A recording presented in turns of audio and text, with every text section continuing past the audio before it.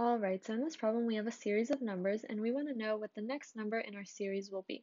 So let's take a look at our first transition. From 2 to 6, it seems like we are adding 4. From 6 to 3, we are subtracting 3. From 3 to 9, we are adding 6. And from 9 to 6, we are subtracting 3 again. Alright, so if we try to catch on to a pattern, we are switching off between addition and subtraction. And our addition keeps growing by 2. And because our last transition was subtraction, our next transition will be addition. And instead of plus 6, we're going to do plus 8. We're going to add 8 because our addition grows by 2.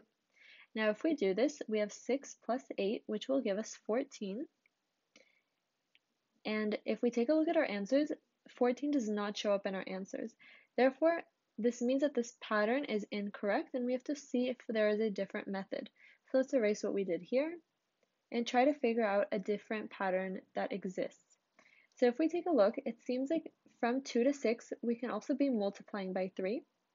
And from 6 to 3, we are subtracting by 3. Between 3 to 9, we are multiplying by 3. And from 9 to 6, we are subtracting by 3. Now this also seems to be a consistent pattern, and if we continue here, instead of subtracting 3, this was our last transition, our next transition will be to multiply by 3.